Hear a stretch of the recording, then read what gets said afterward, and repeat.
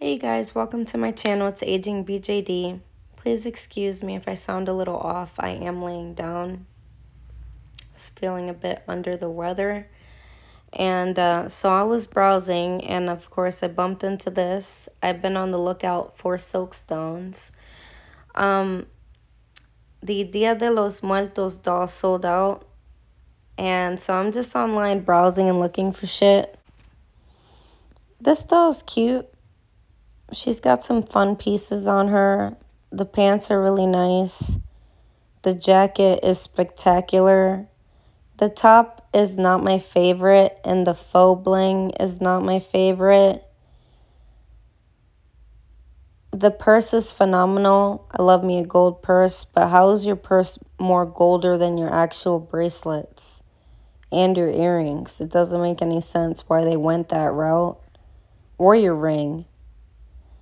Also, the shirt seems like it's in a really nice material, but the cut of the shirt is just not it for me. I'm not super, how do I explain it? I'm not running for this. I'm not going to run and get this. $35 is fair. And I say that because just the jacket alone is $35. Somebody's going to want probably $85 for that jacket. The pants are really nice. The pants are really what's giving. That shirt is weak as fuck. The purse is nice also, and the shoes are just black standard shoes. So I think that this $35 price point is kind of fair. But I also want to be extreme and say that maybe even a $30 price point would have been a little better because of Mattel Creations shipping cost, which brings your order closer to $10 just in shipping. So yeah, I don't know. Her box is all right. It's got the lady back there.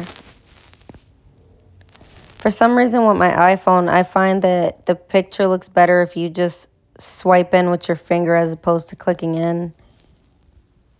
Maybe when you click in, it's because you're using the app's program to open it. But yeah, the doll's not, I'm not losing my mind. I don't know. If this doll sold out, I wouldn't be surprised.